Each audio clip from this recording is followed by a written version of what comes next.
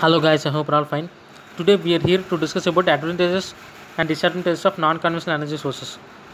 Here let's first discuss about the advantages of non-conventional energy sources. Here non-conventional energy sources are available in nature. Here non-conventional energy sources are free of cost.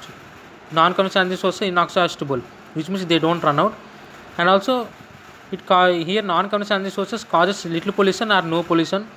And also here non-conventional energy sources requires less maintenance, and also non-conventional sources are renewable. Whereas let's discuss about disadvantages.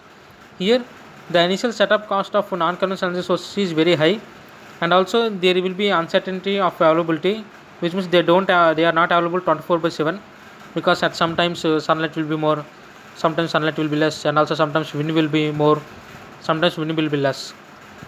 So it is also one of the disadvantages.